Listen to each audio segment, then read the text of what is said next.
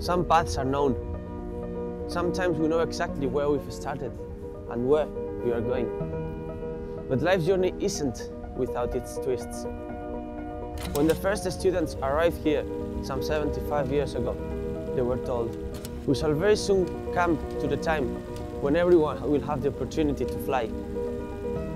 Now the question isn't what everyone can do, but what should we, how can we, and what part do we each play in a sustainable future?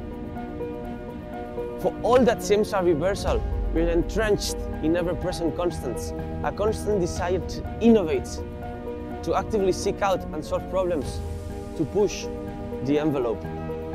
Since our foundation as the College of Aeronautics in 1946, with the lights of battle in our eyes, we've always been looking forward, and so in some ways, our path, our purpose, is still known.